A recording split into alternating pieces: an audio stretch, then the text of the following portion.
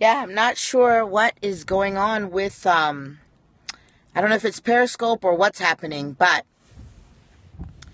I will only be able to take a couple of questions. As you guys know, as my followers know, I have to go pick up my son. So, for those that were on the last Periscope, you can go back and watch it.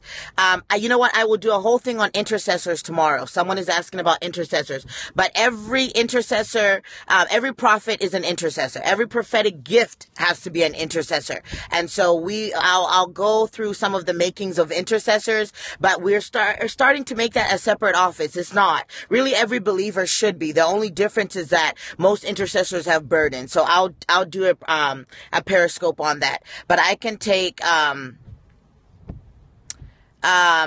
can take some questions. How do you deal with church hurts and the spirit of isolation? You will really have to go back on some of my Periscopes. You can find me on YouTube. I did a lot of teaching on that a couple of weeks ago, but the most important thing is that you need to just get over it, get in a community that can help.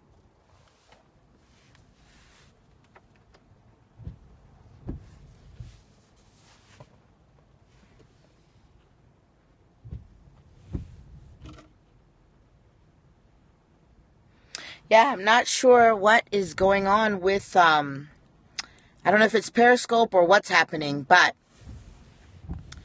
I will only be able to take a couple of questions. As you guys know, as my followers know, I have to go pick up my son.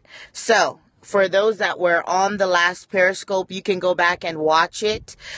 You know what? I will do a whole thing on intercessors tomorrow. Someone is asking about intercessors. But every intercessor, every prophet is an intercessor. Every prophetic gift has to be an intercessor. And so I'll go through some of the makings of intercessors, but we're starting to make that a separate office. It's not. Really, every believer should be. The only difference is that most intercessors have burdens. So I'll do a Periscope on that, but I can take I can take some questions. How do you deal with church hurts and the spirit of isolation? You will really have to go back on some of my Periscopes. You can find me on YouTube. I did a lot of teaching on that a couple of weeks ago, but the most important thing is that you need to just get over it, get in a community that can help heal you. If community wounded you, there's a healthy community that can help heal you. Ask the Holy Spirit to begin to help you walk out that deliverance. All right. All right. Yep. I'll take one or two more questions. Top 3 books for prophets. These were books that kind of, framed me and really helped me. So the first one that I recommend to my mentees and spiritual children is The Prophetic Ministry by Rick Joyner.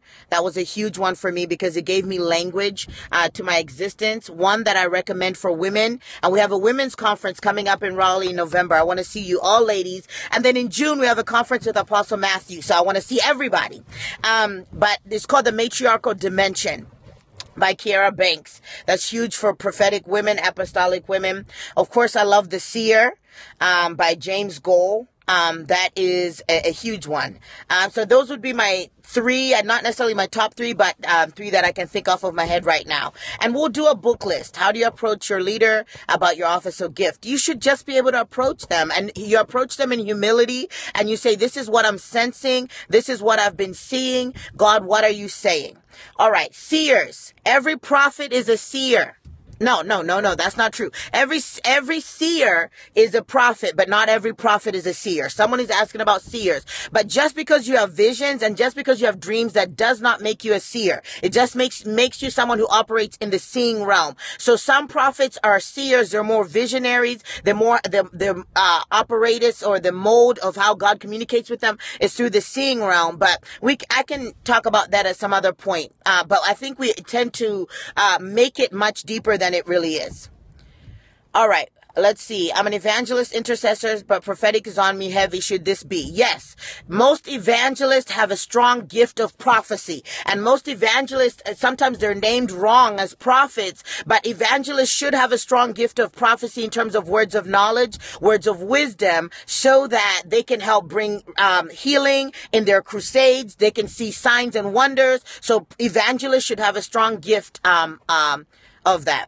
I'm going to have to jump off in a couple of minutes. I'll take one more questions and then I'll jump back on at another time. Can I scope on incubus and succubus? Sometime I will. I'll probably do something on deliverance on that. So what about a pastor? I'm a pastor.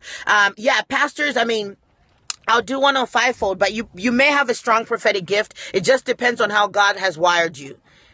How do you grow in the spirit? Get in community, get a prayer life, and obey the Lord when he begins to talk to you. Should you minister on the prophetic if you haven't walked out deliverance? Yeah, maybe you should. It depends on what's happening.